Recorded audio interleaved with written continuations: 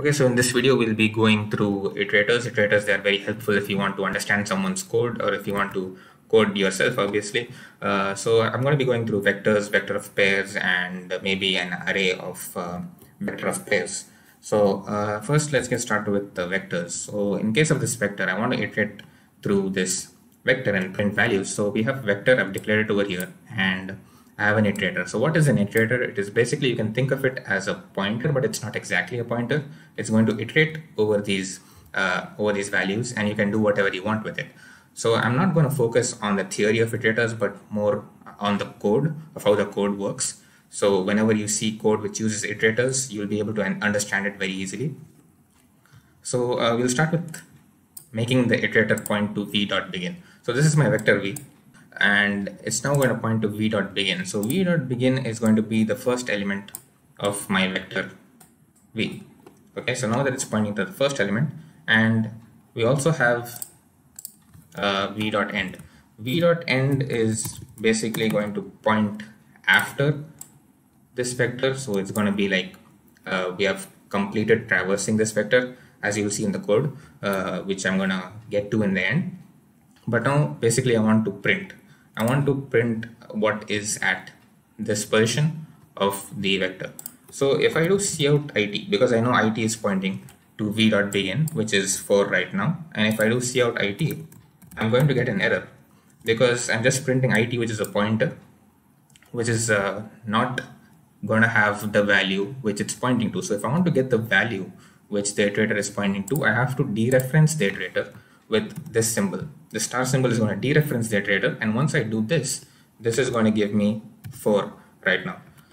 And then I can do it plus plus, and then the iterator will move to 5, and then it's going to dereference again. If I use a for loop, of course, it's going to dereference, and then I'm going to get 5, and then I'm going to get 6, and then I'm going to get 7, and that's how I'm going to iterate over my vector using the help of these iterators. Okay, so we have our vector of pairs over here, and one more thing I wanted to mention is we can use this iterator even inside an array. Of course, we can do any arithmetic operation we want. Now that we have dereferenced this variable, we can do something like this. Over here, I'm talking about this part. We can use this dereferenced value inside of an array, and if you're at the beginning, then it's going to be a of 4. That's going to be the value it's going to have initially, and then it's going to become a of 5 and a of 6. You can use this any way you want after dereferencing it. So now coming back to this vector of pairs, I have a vector of pair, and it's going to be something like this, because it's going to be iterating over a vector of pairs. And let's say we have a pair of 1, 2, this is a bracket right here, something else 4, 5, and I want to print, or I want to perform some operations on this vector of pairs. So once again, what I'm going to do is I'm going to say I've declared it over here. So now that I've declared it, I can say it is going to be equal to vector of pairs dot begin. So now this is pointing to the first position right here, right? It's pointing to the first position. But how am I going to be able to access 1 and 2? So this is a pair. Now because that's a pair, I can declare a pair of integers, and then let's say I have a temp. So this is going to be a pair, and this temp is going to store the dereferenced value of the iterator. See, because the iterator is of type pair, hint, it's pointing to the pair, and then I'm declaring a temporary variable which is of type pair, and then in that temporary variable I'm storing the dereferenced value of it, right? So now with the help of temp, I can do temp dot first to get the number 1, and then I can do temp dot second to get the number 2, and then I can do it plus plus, and so on. I'm going to move here, and then I can get 4, I'm going to get 5, and you can use this in any operation you want. You can print it out, you can use it inside any arithmetic operation, and that's how you're going to be able to go through a vector of pairs using iterators. Now let's quickly jump into some code for the vectors and the vector of pairs. First let's go through the vectors, declaring the vector, pushing 1, 2, 3, 4 into the vector, and then now I'm having an iterator which is going to be of type vector of int. Initially it's starting at v.begin. It's going to go as long as it's not v.end, it plus plus, and I print it. I'm going to dereference it, and then I'm going to print it. So when I run this, it will give me 1, 2, 3, 4. And this is one way of doing it. Okay, now we have this new kind of a syntax where we can go through this vector in a more easier way. So let's say this same vector, I'm going to go through it, and I'm saying auto x in v. For each x in v, I'm going to print x. So what this does is, first of all, you can see that I don't use a star. So it's going to dereference it for me by default. It's going to dereference it and give it to me. I don't have to use a star or anything. And it's also going to identify what type of container this v is. It's a vector. So it identified that it's a vector, and it's treating it as a vector, and it's going to print it out just like that with the simple syntax. And this is also another way of printing out a vector. You can just use the normal standard index style. Okay, now we're going to jump to vector of pairs. So once again, I have a vector of pairs declared right here, pushing back a pair into the vector, just as we did here. These pairs, I'm just pushing it back into the vector. For example, it's a different number, obviously. I've pushed it back, and now I have an iterator, and that iterator is going to iterate over this container. It's a vector of pair of int. And initially, I'm going to say it's equal to vp.begin, vector of pairs.begin. Once again, this right here is going to start, or it's going to start there. And then I declared a pair of int temp, the same thing which I showed over here, pair of temp. And then when I dereference it, the iterator is going to give me this entire block right here. So now that's going to be stored inside temp, and then I'm going to do temp.first and temp.second. I'm going to get the answer. These answers, they're just going to be printed out. And another way of doing it is a more simple way. So instead of declaring a pair and then dereferencing it, putting it inside temp, you can do it without even declaring this extra pair over here. So I dereferenced the iterator. Now it's become in the type of a pair, because I've already declared it as a pair over here. It knows that it's going to be in the form of a pair. And then I'm going to take the first, and then I'm going to do the same thing over here. This is basically dereferencing, and then I'm going to just push out the second. So I don't need to have these extra lines over here. And of course, to make it a different style of a syntax, basically instead of doing this, we can use an arrow, which actually means the same thing. It also stands for dereferencing. So basically this is also dereferencing, and using the arrow is also dereferencing, which is happening. So both of these, all of these will produce the same result. Okay, and now let me just let's go through this one first.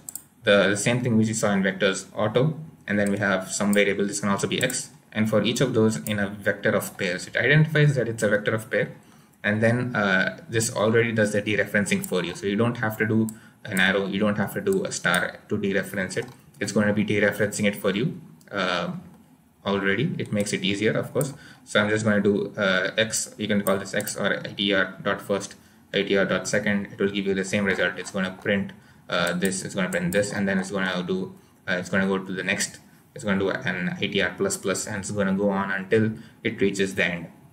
And if you see this part of code which I've commented, this is going to give me an error. It's going to give me an error because this is going to dereference it by default, and if I dereference it again, it's going to give me an error. So these are the small things which you have to keep in mind while writing code. Next, I'm going to go through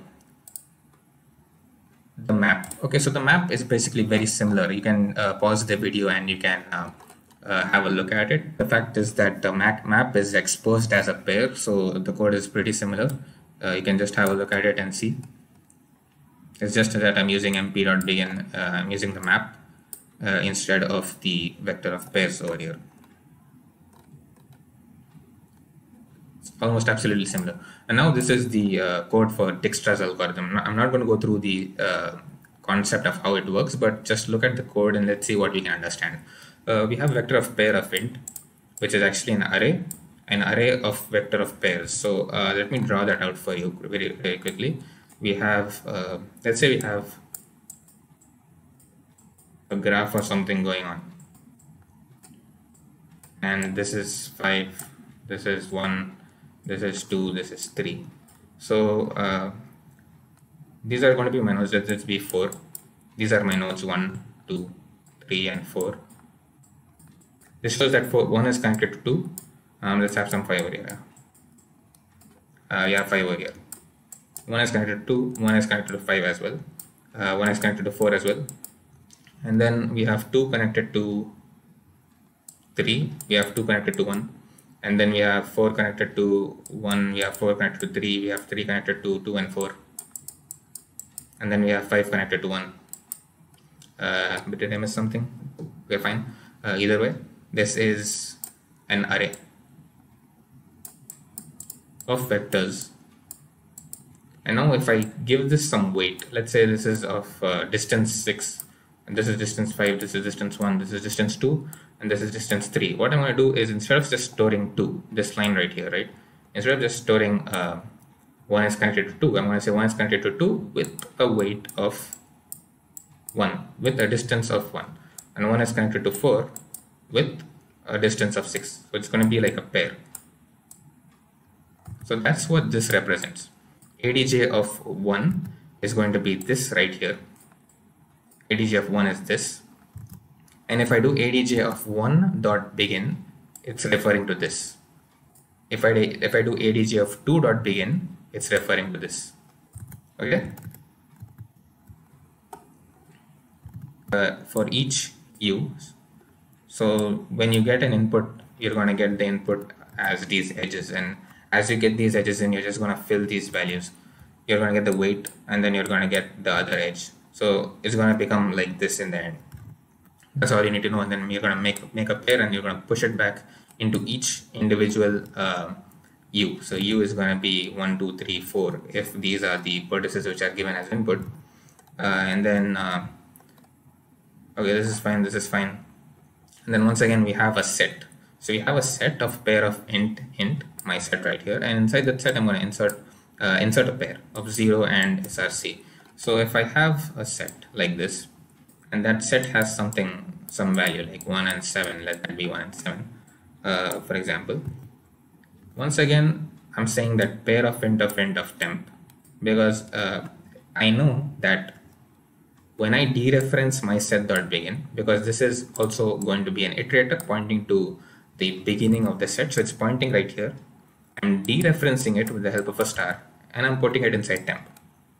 Right, so whenever you see code like this, you're going to be able to understand it, and that's the advantage of knowing how iterators work. And now you can use temp as ever you wish, because you have dereferenced it right here. And similarly, you have a vector of pair of int, you have an iterator I, and I is equal to adj of u dot begin. So you're having a for loop for each and every single adj of whatever value is here. You're basically going through each of these values one by one, and for each of these values adj of u, whatever that value is, you're going from this begin, which is this one here, all the way till this ending here. You're going to start from this, and then you're going to go till this end. You're going to start here, you're going to go all the way to the end. Of course, this is a pair. I have not drawn it out, but you're going to start from here. That's what this dot begin represents. It's going to go all the way till this ends right here. And on each of these, you can perform the dereferencing. V is going to be an I. I is of course going to be pointing to something like, of course it's very clumsy, but let's say we have 2, 1 stored over here. I is going to be pointing to this. So if I dereference that I and then get its first, I'm going to be able to access this value. And to get that weight, which is what I stored here, I stored the distance, right? I stored this distance. If I want to access that, I can just do dereference it and put a dot second. So that's basically the importance of iterators. That's how they work. And so hope you like the video, and don't forget to subscribe and like the video, of course. And if you have any questions, do leave it in the comment box below. And yeah, see you in the next video.